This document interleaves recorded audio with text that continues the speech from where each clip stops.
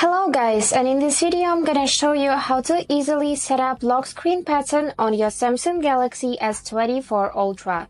Let's get started, but don't forget to follow to see more useful content. So let's open settings on the phone and scroll down till we see this lock screen and always on display tab.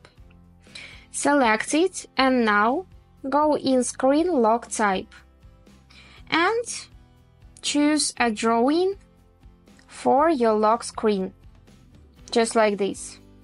So let's do it again. Choose a drawing, then click continue, and now confirm this drawing. So let's check how it works. Let's turn off the phone and turn it on again, and now swipe to unlock.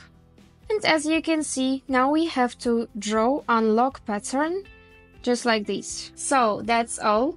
I hope this video was helpful for you, and thank you so much for watching.